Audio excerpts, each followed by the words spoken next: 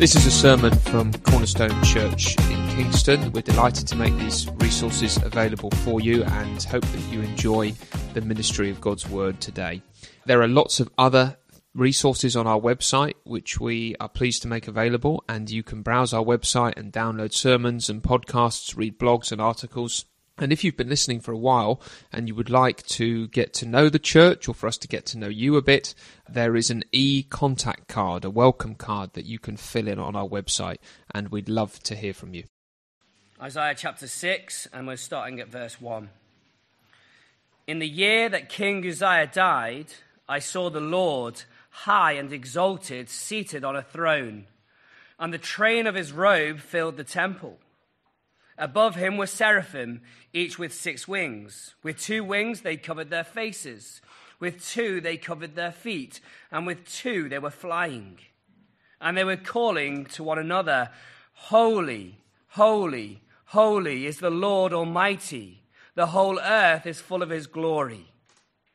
At the sound of their voices, the doorposts and thresholds shook, and the temple was filled with smoke. Woe to me! I cried, I am ruined, for I am a man of unclean lips, and I live among a people of unclean lips, and my eyes have seen the King, the Lord Almighty. Then one of the seraphim flew to me with a live coal in his hand, which he had taken with tongs from the altar. With it he touched my mouth and said, See, this has touched your lips. Your guilt is taken away, and your sin atoned for. Then I heard the voice of the Lord saying, Whom shall I send? And who will go for us? And I said, Here am I, send me. He said, Go and tell this people, be ever hearing but never understanding, be ever seeing but never perceiving. Make the heart of this people calloused, make their ears dull and close their eyes. Otherwise they might see with their eyes, hear with their ears, understand with their hearts, and turn and be healed. Then I said, For how long, Lord? And he answered, Until the cities lie ruined and without an inhabitant, until the houses are left deserted and the fields ruined and ravaged, until the Lord has sent everyone far away and the land is utterly forsaken. And though a tenth remains in the land, it will again be laid waste. But as the terebinth and oak leave stumps when they are cut down, so the holy seed will be the stump in the land. And then John chapter 12 and verse 37 to 41. Even after Jesus had performed so many signs in their presence, they still would not believe in him. This was to fulfill the word of Isaiah the prophet. Lord, who has believed our message? And to whom has the arm of the Lord been revealed? For this reason they could not believe, because, as Isaiah says elsewhere, he has blinded their eyes and hardened their hearts, so they can neither see with their eyes, nor understand with their hearts, nor turn, and I would heal them. Isaiah said this because he saw Jesus' glory and spoke about him. Tom. Thank you, Rory. 2 magnificent passages for us to be looking at this evening. As you'll tell from the readings, we are taking a bit of a break from our regular series in John's Gospel. A couple of weekends ago, the students who went away looked at this chapter. We spent a whole weekend looking at Isaiah 6, and I just thought it would be good to share it with you all, because it's just one of those big God passages, isn't it? And it never does us harm to revisit the Lord who is revealed to us in these words. One quick notice for men in the church: if you belong to the Reliable Men group, you should know that we've got a meeting on tomorrow night. We're going to be meeting here at 7:30 for food, and then we're going to be going on with our program. This time we are trying to get an idea of numbers, because Ben is kindly catering for us, and I guess would like to have at least a rough idea of how many mouths you're going to feed. Any idea on what we're going to be eating? Any suggestions? Welcome. Okay, there we go. I was hoping for a bit more of a sell to encourage the RSVP, but never mind. Do that anyway. If you're in the group, you should have already received an email last week. Do respond to that. That would be really helpful. If you're not in the group but would like to be part of it or to know more, come and see Rory and myself after the service. We'd love to have you and to give you some more information about it. Let's bow our heads and pray together. Father God, we thank you that as we were hearing earlier, the mission of Bible Study Fellowship is to magnify God and to mature believers. And we thank you for this part of your word, which, like every other part of your word, magnifies your works and your nature. And we pray that in these minutes this evening, you would take us up by your Spirit and give us a better glimpse of reality. Help us to see you, our Lord God, our holy, holy, holy, sin-hating, yet sinner-forgiving God. And help us, please, to be transformed by what we see in these words in the same way that your servant Isaiah was transformed by this vision all those years ago. And we ask it in Jesus' name. Amen. Amen. Well, as Rory said in the notices, next week we as a nation and as a church are going to be celebrating the Queen's Platinum Jubilee, 70 years reigning on the throne in this country. It's amazing, isn't it? It's a long time to be reigning, and she is Britain's longest-serving monarch. She is the only royal that most of us will have ever known and lived under, and she may well be the only monarch and royal that our parents have ever lived under as well. And so she has been part of the fabric of this society for 7 decades. It's amazing. And for that reason, as a nation, there is going to be a whole host of celebrations next weekend. I was in a little town in Oxford over the weekend, and the whole place is already given over to Jubilee celebrations. There are free mugs being given out. There are flags everywhere. Big party is planned. And like we'll be doing here and all across the nation to celebrate that remarkable achievement. And of course, when the Queen does eventually die, that too is going to be a huge state occasion, isn't it? You think about that moment when the Queen dies. It's going to be a big deal for our nation. And actually, there are a number of commentators who are beginning to say this looks like it could be her last big public celebration, because she's been pulling out of more and more things recently. People are saying she's looking increasingly frail. And so who knows, maybe this will be the last big occasion that she has. And just imagine that moment, when the Queen of this country, who's reigned for 70 years, finally dies. It will be a huge state occasion. And so I want you just to kind of fix that thought in your mind, those few days after the Queen has died, what the news is saying, the articles that are being written, the photos that are being shared, the mood of the nation, because I think that will help us to capture something of the mood that we have here in Isaiah chapter 6. We are going back to 740 BC, and the opening words of this chapter are, "In the year that King Uzziah died." Now, King Uzziah came to the throne at the age of 16, and he had been reigning for 52 years, which in a time with shorter life expectancy is a long time. For 52 years, he had been reigning. And it's worth knowing that these ancient kings were powerful figures, influential figures. I think they seem to be a combination of prime minister, Archbishop of Canterbury, and a royal. It seems to be all of those things squashed into one. There's a kind of political power, there's a sort of spiritual oversight, and there's also this royal. They are kings. So they seem to be those three things rolled into one. And Uzziah generally had lived a very good life. He had done lots for the city of Judah. It had prospered under his reign. The military had advanced and grown under his oversight. And more than that, he is generally considered to be a godly king. He is one who, when you take his life as a whole, is said to have done right in the eyes of the Lord. That's the general summary of his reign. Now, sadly, at the end of his life, things did go downhill a bit, and he fell into disgrace. So if you turn in your church Bibles to page 459 and to 2 Chronicles chapter 26, I'll just show that to you. 2 Chronicles 26, verse 16, and then we'll read verse 21. That's page 459. But after Uzziah became powerful, his pride led to his downfall.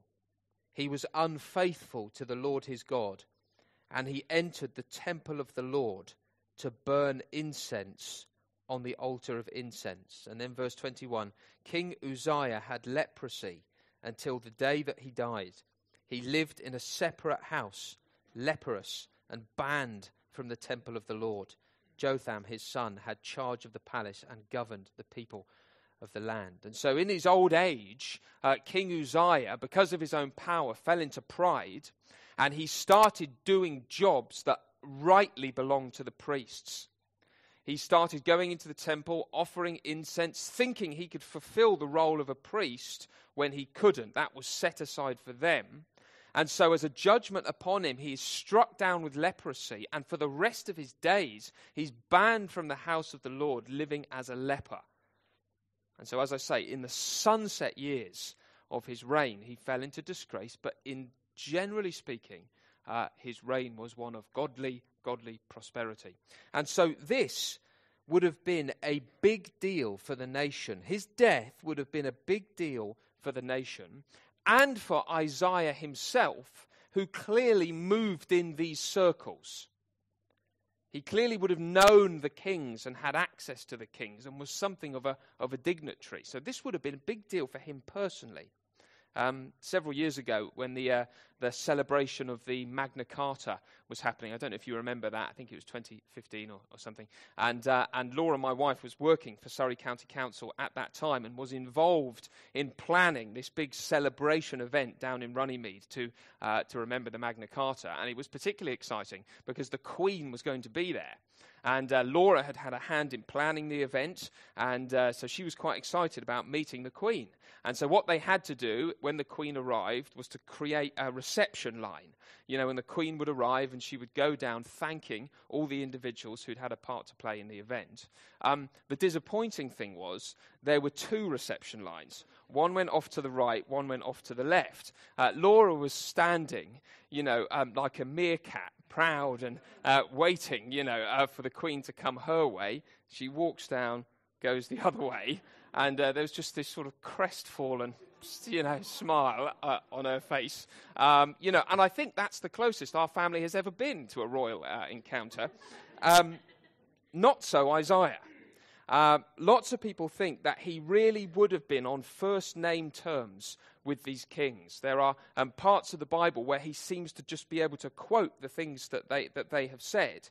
And so he was clearly a very important figure. And therefore, this would have been a big deal, not only for the nation, but for him personally. And so at the start of chapter 6, that is the mood. Isaiah, it looks like, is going to the temple, perhaps to grieve because the king has died, but also to grieve the state of the nation.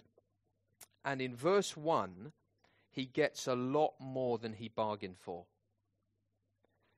In the year that King Uzziah died, I saw the Lord. I saw the Lord. That's breathtaking, isn't it? And in order to help us appreciate what this must have been like, we're going to unpack the various sensory experiences that Isaiah had. If you notice in the first half of this reading, which is really what we'll be touching on tonight, it's all about his senses. The things that he saw, and the things that he heard, and the things that he said, and the things that he tasted with his own mouth. All of his senses are touched upon. And so we're going to break it up that way. Firstly then, what did he see? What did Isaiah see? Verse 1, I saw the Lord. I saw the Lord, high and exalted, seated on a throne, and the train of his robe filled the temple. And if we've been reading through the whole of the Old Testament, what would make that even more awesome is that that just doesn't happen. People do not see the Lord. Nobody can see the Lord and live. You think about Moses and all that Moses was allowed to see. Think about the plagues that he witnessed with his own eyes in Egypt. Think about the awesome wonders that he saw, the things that he said in all his years as God's prophet. He was privileged to see so much. But what could he never see? Well, turn with me back to page 92 of your Bibles, Exodus 33 and verse 18 to 20. Then Moses said, "Now show me your glory." And the Lord said, "I will cause all my goodness to pass in front of you, and I will proclaim my name, the Lord, in your presence. I will have mercy on whom I will have mercy, and I will have compassion on whom I will have compassion. But," he said, "you cannot see my face, for no one may see me and live." The face of God cannot be seen and survived. And so what does Isaiah see here in this vision? Well, notice there aren't loads of physical descriptions about the Lord. There's quite a lot of descriptions about everything else, but there's not loads. And maybe that is getting us to think back to Exodus 33. But look what we are told. He sees one who is seated. He sees one who has a robe. In other words, whatever he sees here, this vision is of a God-man-like quality. A God-man seated on the throne, reigning in the temple.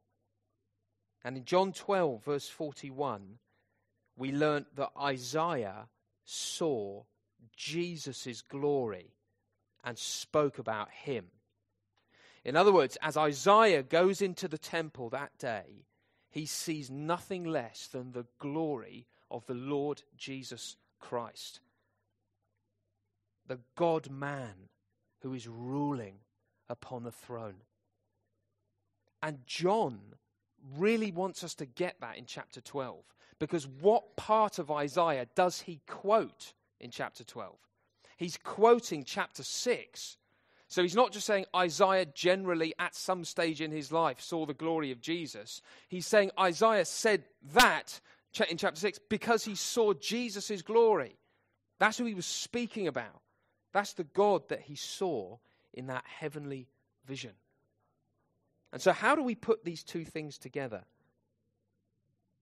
Well, there is a sense, isn't there, from Exodus 33, in which no one can gaze upon the essence of God and survive it. And yet we know that in the New Testament, Jesus Christ is the image of the invisible God.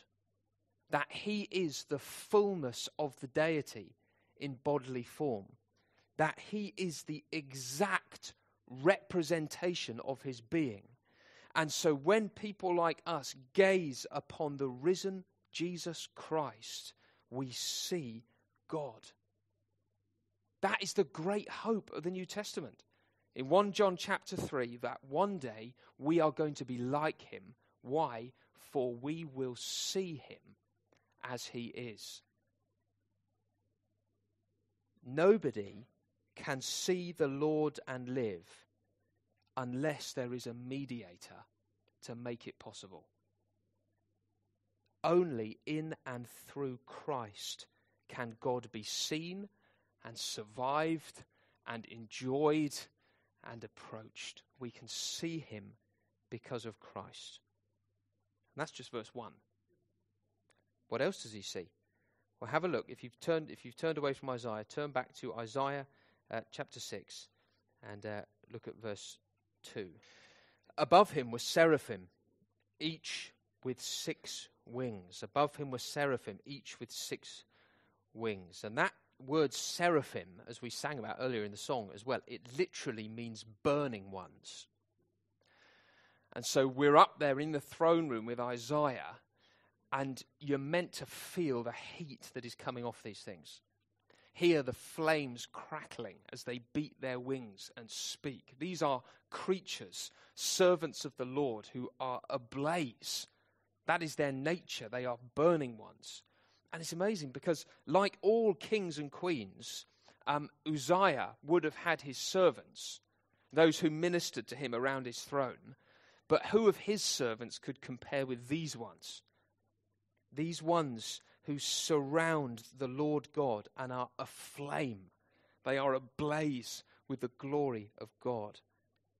And just look at their wings in chapter 2, in verse 2 as well. Each with 6 wings. With 2 wings they covered their faces, with 2 they covered their feet, and with 2 they were flying. Now, normally, how many wings does a creature need to fly? Well, only really 2. I know there are some exceptions, but only really 2. And yet these creatures have 6. Why? Because they need an extra set of wings in order to shield their faces from the white-hot glory of God, and they need another 2 in order to shield their feet to say that they are unworthy to even be here. And so the Lord had to make them with extra wings in order to shield them from the holiness of his own character.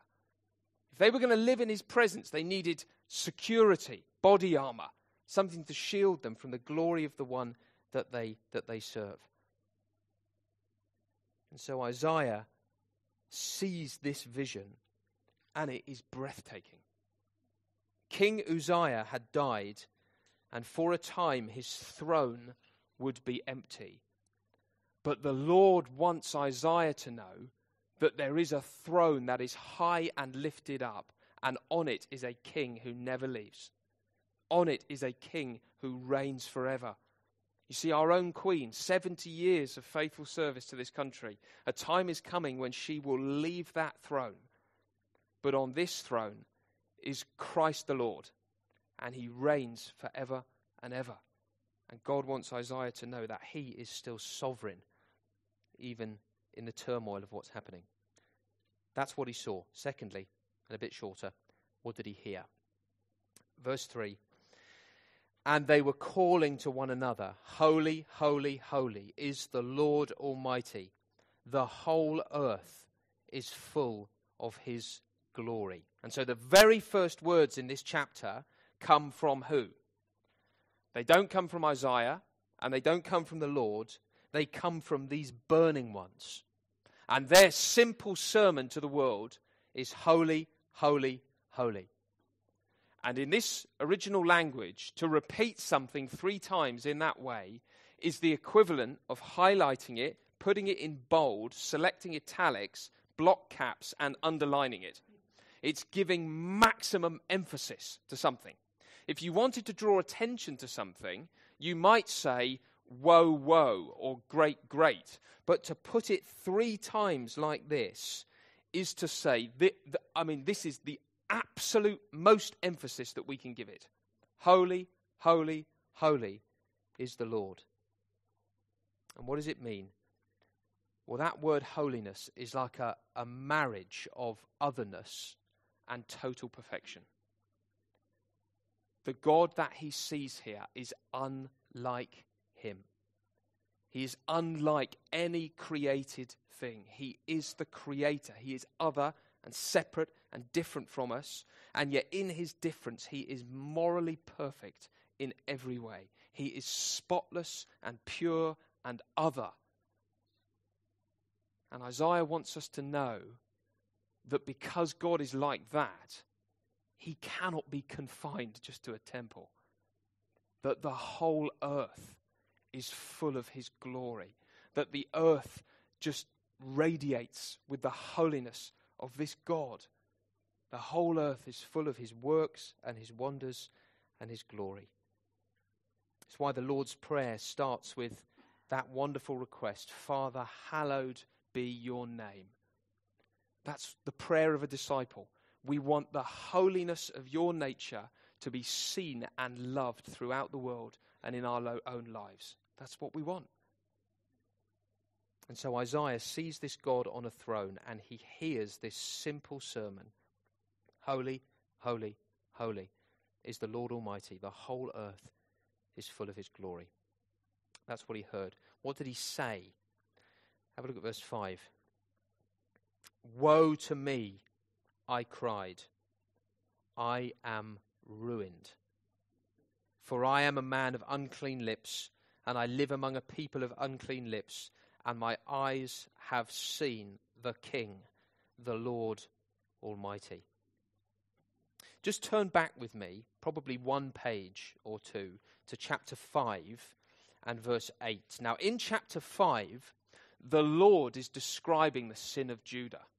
That's what he's doing. He's just outlining, listing off the sins of Judah. And from verse 8 onwards, there's a series of woes. So have a look with me at verse 8. Woe to you who add house to house and join field to field, till no space is left and you live alone in the land. You selfish people. Space to space, field to field, blocking out everybody else. No poor person, no foreign person, because you've just got more and more. Woe to you. Verse 11, woe to those who rise early in the morning to run after their drinks, who stay up late at night till they are inflamed with wine. Verse 18, woe to those who draw sin along with cords of deceit and wickedness as with cart ropes. Verse 20, woe to those who call evil good and good evil, who put darkness for light and light for darkness. Verse 21, woe to those who are wise in their own eyes and clever in their own sight. Verse 22, woe to those who are heroes at drinking wine and champions at mixing their drinks. And so as we turn to chapter 6, we're meant to be thinking, where's the next woe going to fall? There are 6 woes in chapter 5. Where is the 7th and complete and perfect woe going to fall? Who's it going to come down on? Isaiah says, woe to me. It's one thing to call judgment upon another nation, but to call it upon yourself for your own sin is quite another. He saves the 7th and perfect woe for himself. And yet, as a sinner in the presence of God, what else can he do? And you notice what is most difficult for him in verse 5. It's his lips. For I am a man of unclean lips, and I live among a people of unclean lips, and my eyes have seen the King, the Lord Almighty. Maybe he was comparing himself to those burning ones. Night and day, without stopping, they use their mouths to praise God. But Isaiah and his people and me and you, well, we don't. The 3rd commandment is to not take the name of the Lord in vain. And it means so much more than just using his name as a swear word. It means to speak in a way or to live in a way which minimizes God, which makes it out as if the God we serve is a light thing to us, as if he is trivial and unimportant and makes very little difference and need not be known by anybody else. It is to speak to other image bearers in a way which demeans them and so dishonors the God who made them. It is to make his name a light thing, to take it in vain. And on that basis, who is innocent? When we first moved into our house a few years ago, we made what I think was the wise decision of buying some dark sofas, very dark, so that, when kids came along and milk was spilt upon them and food was ground into them, it wouldn't discolour them too much. They would just look a couple of shades darker than what they already were. And largely that's worked quite well, and they look like the original sofas. Until, of course, you wash them from time to time. And when you actually put clean water through those sofas which you think are clean, you realise just how filthy they are, and the water that comes out the other side is like tar, and all of this dirt is washed out, which you didn't think was there. And, we can be a bit like that, can't we? We actually think most of the time that we use our words quite well. We don't blaspheme the Lord. We even sing Christian songs. Compared to other people, we treat his name quite well. And yet when the pure water of God's word comes through us, we realize that we are, in fact, a people of unclean lips. And we live among a people of unclean lips. And although we haven't seen the Lord in this way, we stand condemned by our words.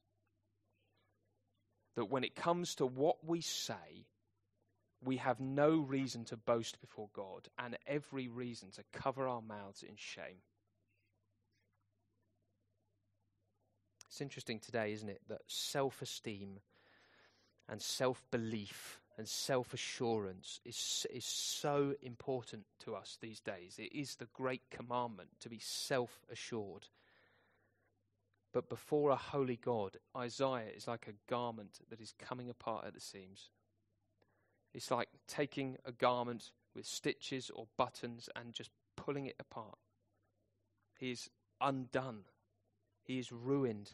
He is falling apart before the living God. His own lips and the lips of his people are his undoing. And Jesus says in Matthew 12, that by your words you will be acquitted, and by your words you will be condemned. By your words you will be acquitted, and by your words you will be condemned. Why? Because like nothing else, our words reveal what's going on inside of our hearts. And on that basis, who of us can say, I would be acquitted by my words? That's what he saw. That's what he heard. That's what he said. Lastly, verse 4, what did he taste? Have a look at verse 6, actually. Then one of the seraphim flew to me with a live coal in his hand, which he had taken with tongs from the altar. With it he touched my mouth and said, see, this has touched your lips. Your guilt is taken away and your sin atoned for. Now, this is the really good news part of this passage for sinners undone before the holy God. But again, this is holy good news, isn't it? What have we got here? We've got a burning angel with a burning coal from a burning altar flying at his face. That's what he's seeing now, this flame thing coming towards him, leading with this flame coal which is coming towards his mouth. And I think the point is that the grace of God is wonderful, but it's not to be messed with. God's grace is a holy grace. It is a fiery grace. And look at verse 7 again. With it he touched my mouth and said, see, this has touched your lips. If you've got children, or if you've ever watched parents feeding young children, you'll know that one of the things they do with hot food is before they put it into the mouth of the child, they will test it on their top lip.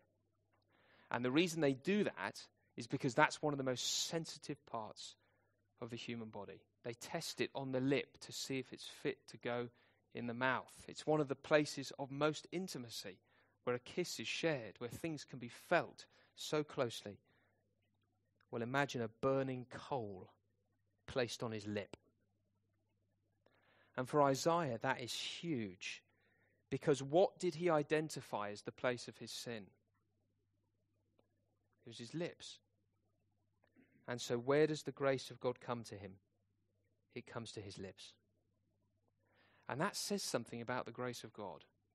It's not just a cover-all, non-specific forgiveness.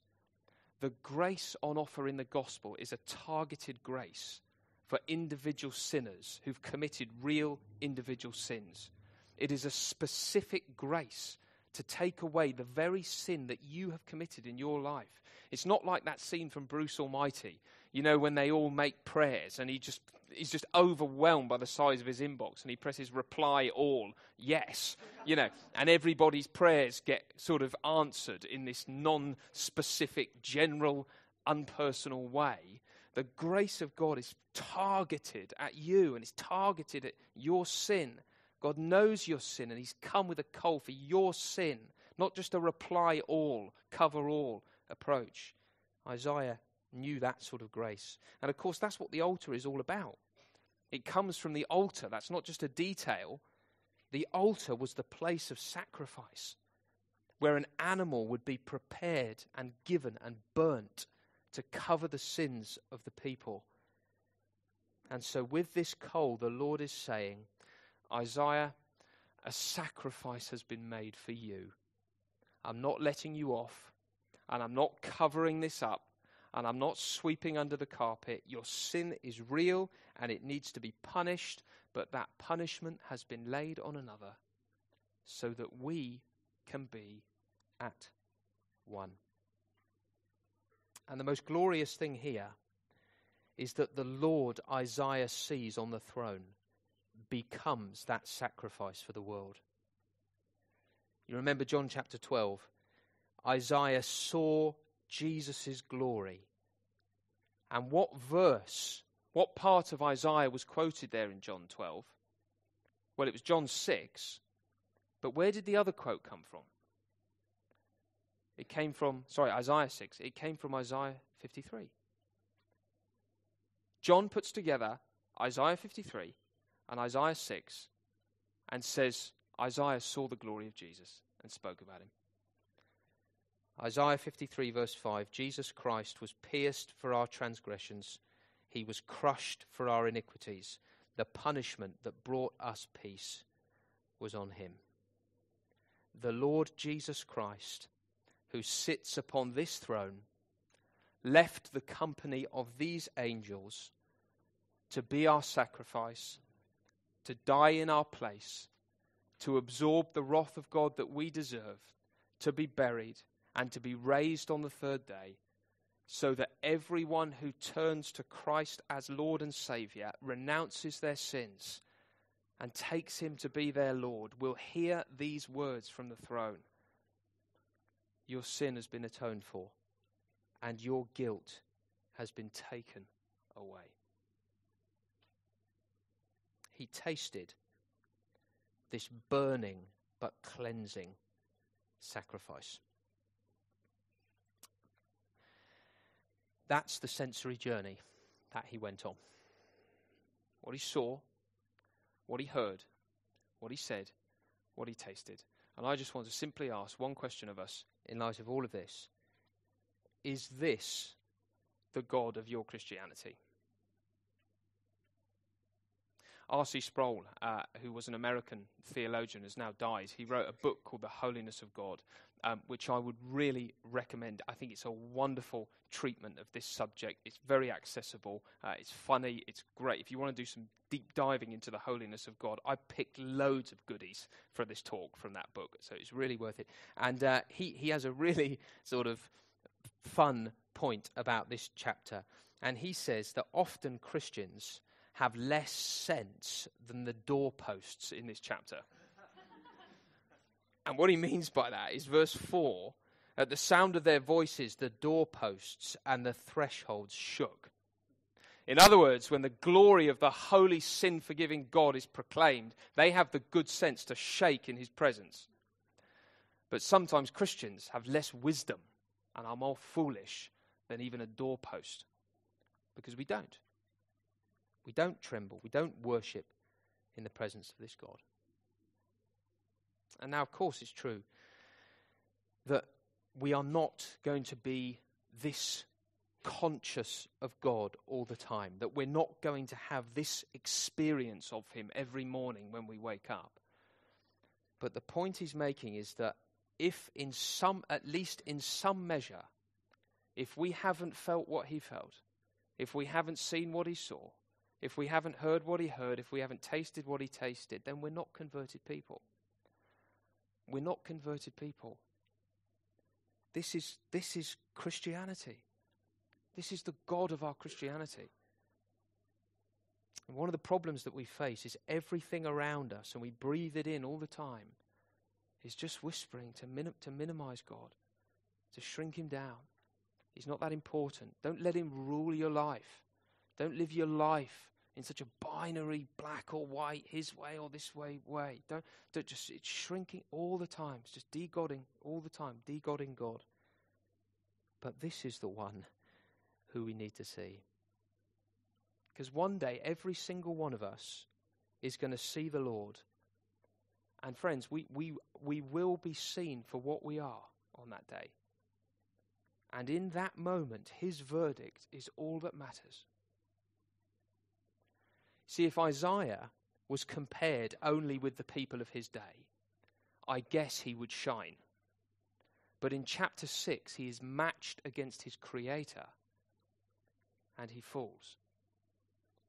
And that is the standard that we are going to be judged by. Not your friend at work who sits on the desk next to you, not the person who serves you in the shop each week, not your neighbor at number 94, but by this one on the throne. And you know, in every other religion, basically the teaching is that we can approach God in our own steam, that we can relate to him in our own way, that he is just like a very good version of what we might be, and that we can come near to him in our own strength. But this vision demolishes that. God is not a creature that we can control and shape how we approach him. He is the creator. And without Christ, we cannot stand before him. And it is good news, this, because the fear of being rejected motivates us so often, doesn't it? We do things, or we say things, or we cover up, or we even change who we are because we're afraid of being exposed. But before this God, you are already exposed. And yet he loves you. He sees you and all your history and all that you've done. You are laid out before him.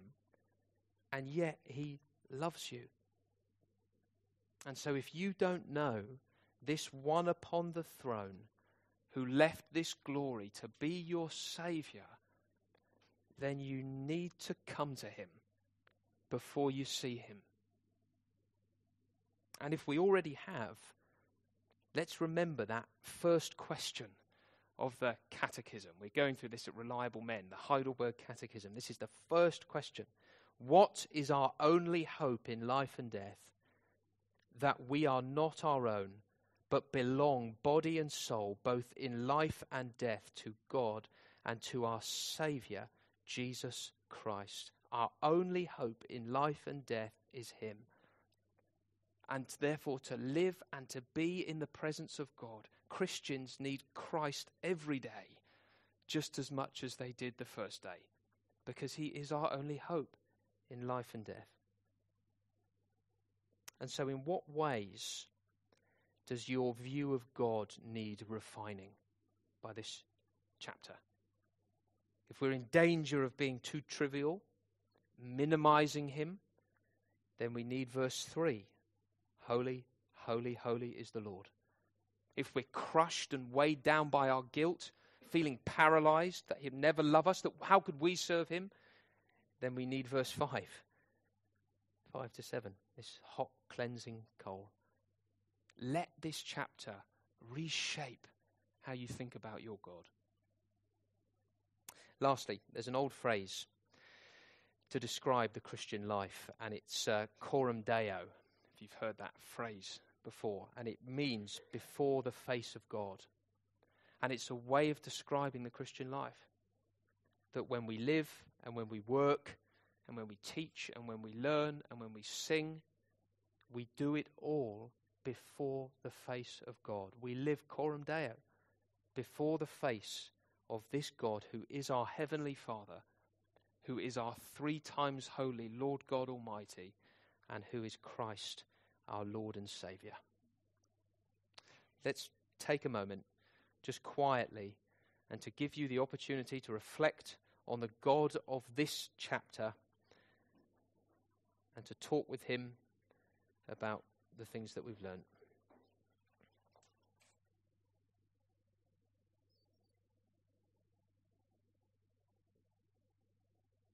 Father, we acknowledge that we are people of unclean lips, and we live among a people of unclean lips, and that we in so many ways have dishonoured you by the things that we've said and the things that we've done, and we have taken your most holy name and we have treated it as a vain, light thing. And we are sorry, and we know that when we see you in your holiness, the only thing we can sensibly say is, woe to me, I am undone. And yet we thank you, Lord, that you came to Isaiah in his sin and you met him with the most amazing grace that not only dealt with the sin but cleansed all of the guilt and the shame that went with it.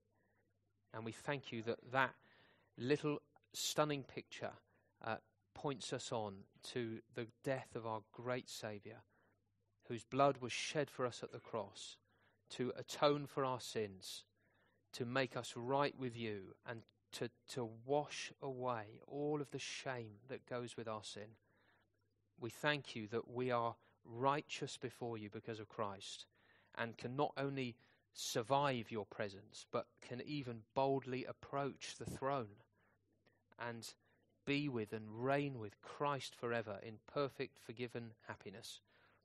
And Lord, we just pray that you would help us to regularly come back to passages like this, to help us just to see as clearly as we can this side of heaven what you are really like, and help our lives to be lived before your face each and every day, we pray. In Jesus' name, amen.